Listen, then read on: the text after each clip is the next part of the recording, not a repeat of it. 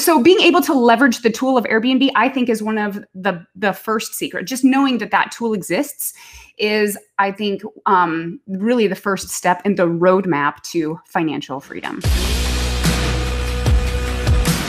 So let's dive right into the number one secret to leveling up your wealth using Airbnb. And feel free to tie in like your story, because let's be honest, marketing and real estate go hand in hand, right? Yes, the ability to market, to communicate, building systems. So secret number one, or step number one for doing all of that. Go ahead, Ginny. Okay, well, first of all, I think I do want to go back and clarify what I had said about how Airbnb is beautiful for anyone who knows about marketing, because they actually do all of the marketing for you as a host. They bring all of the guests, they bring the buyers to the site. You don't have to do any kind of advertising. You don't have to do any kind of like yard signs or Facebook ads or Facebook Marketplace or Craigslist or whatever, all of the other kind of typical things that you might need to do as a real estate investor from a marketing perspective. Airbnb does that for you. They even do the vetting of the people. You don't have to do background checks. I mean, I know that's not marketing, but that's just in addition. They do kind of everything for you. You just get to be able to plug in to this amazing marketplace that has a bunch of actually rabid travelers right now. So being able to leverage the tool of Airbnb, I think, is one of the first secret. Just knowing that that tool exists is, I think, really the first step in the roadmap to financial freedom. Excellent. Yeah, very well said. And by the way, my wife and I, we've done the Airbnb on both sides. We've hosted and of course traveled, and it's wonderful, right? In so many ways, but and it's so turnkey simple. Like they just literally make what could have been super complex.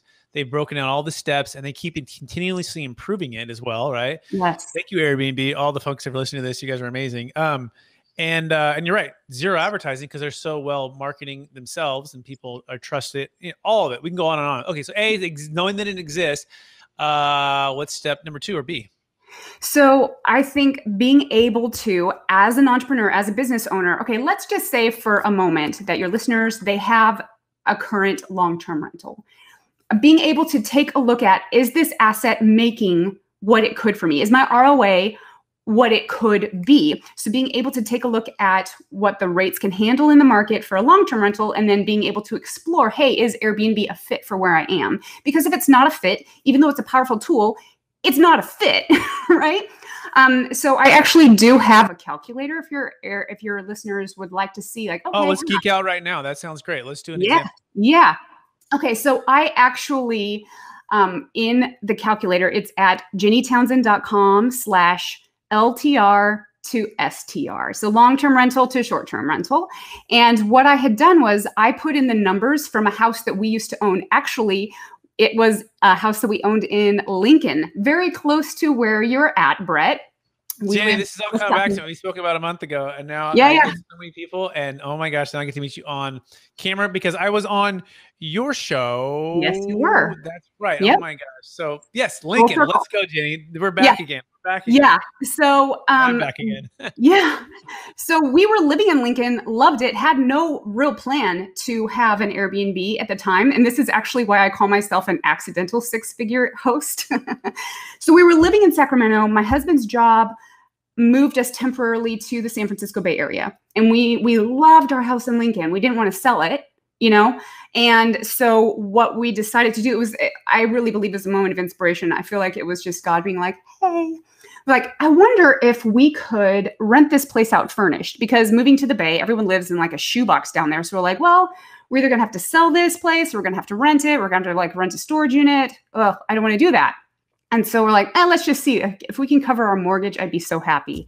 And it was like, boom, month 1 was profitable. Boom, like second month. And so we were actually in the Bay for a little over 3 years, and we were profitable every single month. And in fact, we only had 11 vacancy days the entire time. And we had kind of a unique situation. I know. But the thing is, why I love telling that story is it is so accessible. I didn't know what I was doing when I started. And we found out very quickly that we were undercharging. And so we were able to even like up level our own, what I accepted each month as like, all right, here's our goal, by over 1,000. Like it grew tremendously. And so it was this huge, amazing blessing that we had no idea was coming our way. So we were, and I share that to say, like, we were looking at, like, what if we did this as a long-term rental? And we had to account for the money that we would have spent in a storage unit. But now, for anyone who is in that kind of a situation, or if maybe not, like they're trying to figure out what they want to do with their primary home, but if they already have a long-term rental, what could that be doing for you if it was a short-term rental?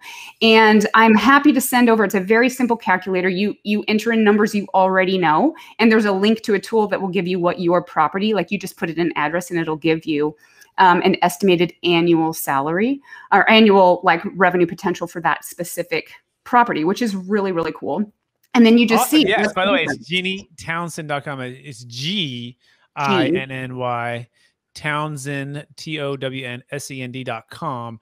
And then the calculator is a link there, or do you need to force? So it's just, you go, I need to add a link to the homepage because I keep talking about it more and more. But the URL is LTR2, so TOSTR. So if you're turning a long-term rental to a short-term rental. And the example that I had was, it wasn't the house that we had on Airbnb. We actually lived in, we had 2 houses in Lincoln while we were there. I put the first one in there, and it was over a 600% increase in monthly cash flow simply by furnishing it. That's the secret. I'm going to preemptively say that's secret number 3, furnishing it. That's the only thing that I know of that you can actually increase your cash flow by 600% easily. That's it. Amazing. Yeah. Okay. So So Airbnb, know that it exists. 2, get used to the site, or number 1, and then number 2, do like an underwriting, like find out like what are some of the rental rates which you potentially do for that area. Number 3, furnish it. Okay. And then now, are you still doing those now? Do you still have those going?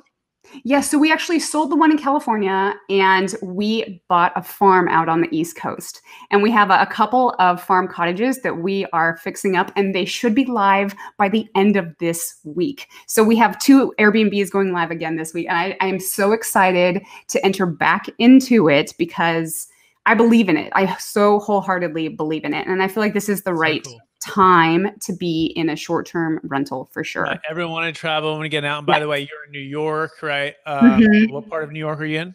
Hudson Valley. Hudson Valley. Okay, it's about an hour outside of the city. Yeah. So if anyone's looking for an Airbnb in Hudson Valley, check out GinnyTownsend.com. Very cool. All right. So that's step 1, 2, and 3.